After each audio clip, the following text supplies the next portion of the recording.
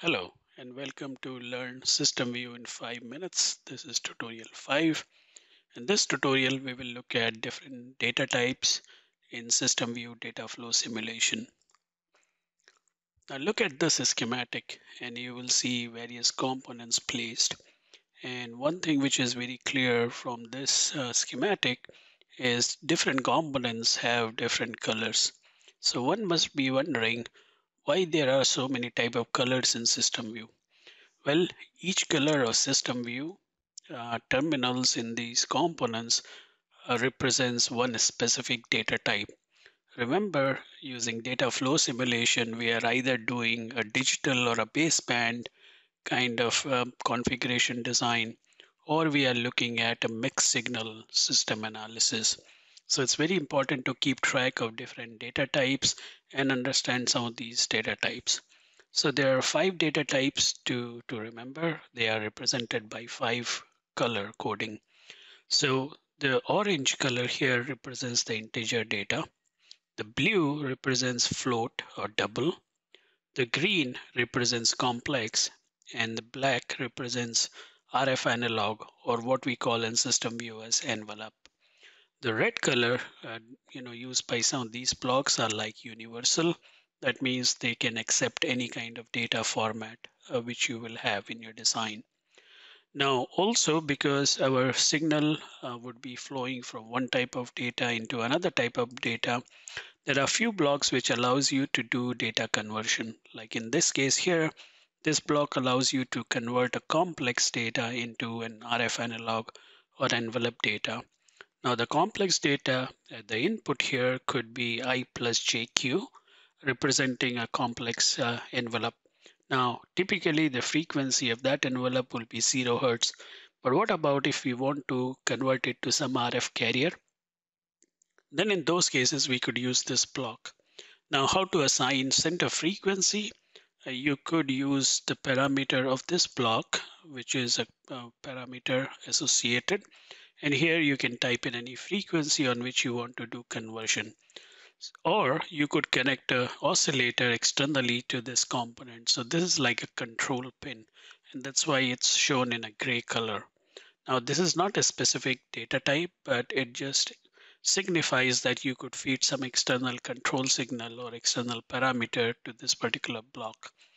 Now the common use model, if you don't have anything connected to this pin, then the information described in the block description will be used.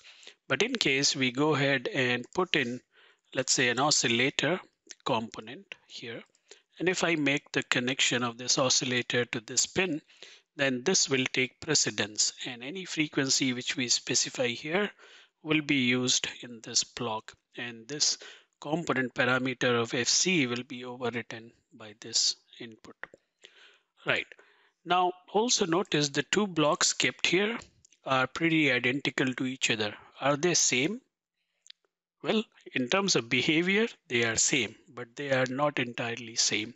Notice the thickness in this arrow and this arrow, it's different because this block here treats a regular data type, but this block, if you look at the component name, is underscore M, which represents matrix.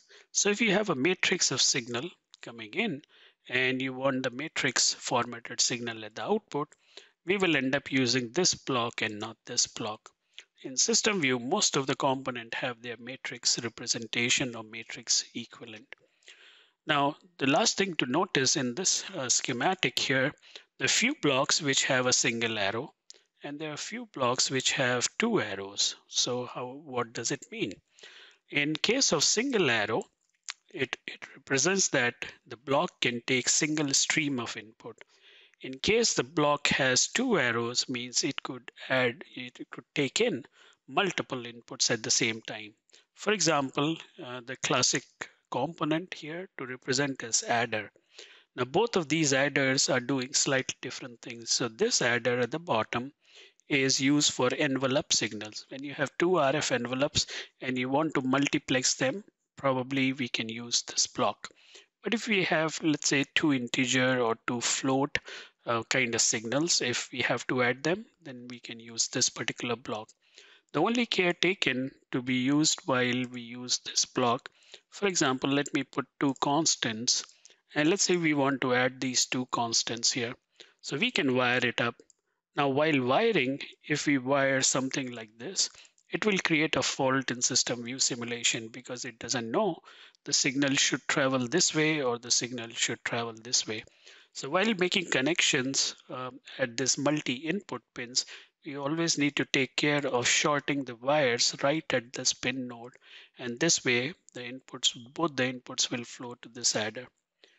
Now that ends our this tutorial video. Hope this tutorial information would be useful for your design work.